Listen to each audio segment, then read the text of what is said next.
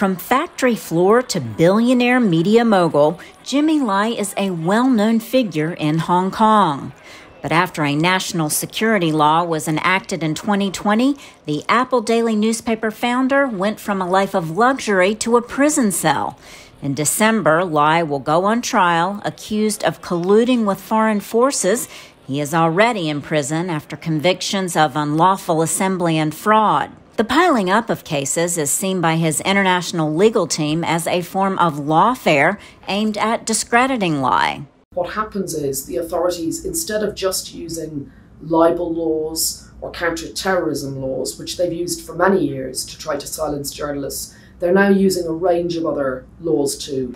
Media and legal analysts believe Hong Kong is targeting the pro-democracy publisher to send a message. And so with these national security cases, it puts everybody on notice that if this could happen to somebody as prominent and as wealthy as Jimmy Lai, it could happen to anybody. Hong Kong police told VOA they cannot comment on ongoing legal proceedings. The city chief executive, John Lee, did not respond to a request for comment.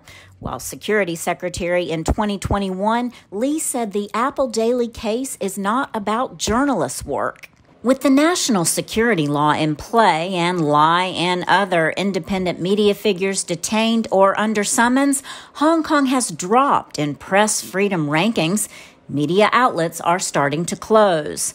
Lai's pro-democracy outlet Apple Daily was first, with executives detained and assets frozen.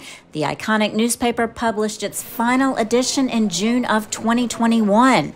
Popular media outlets Stan News and Citizen News followed suit just 6 months later, the latter citing security concerns for staff. Two former Stan News editors went on trial Monday, accused of publishing seditious content. Media freedom does still exist, says Richburg, with major international news outlets still working in the city.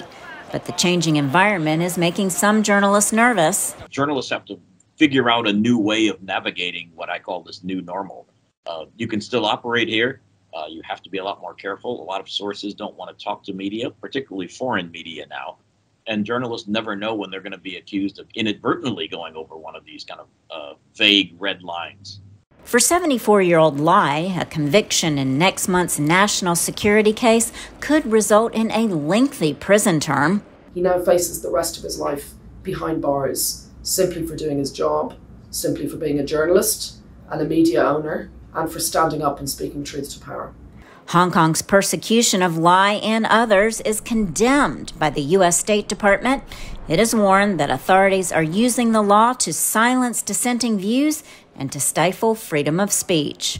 Laurel Bowman, VOA News, Washington.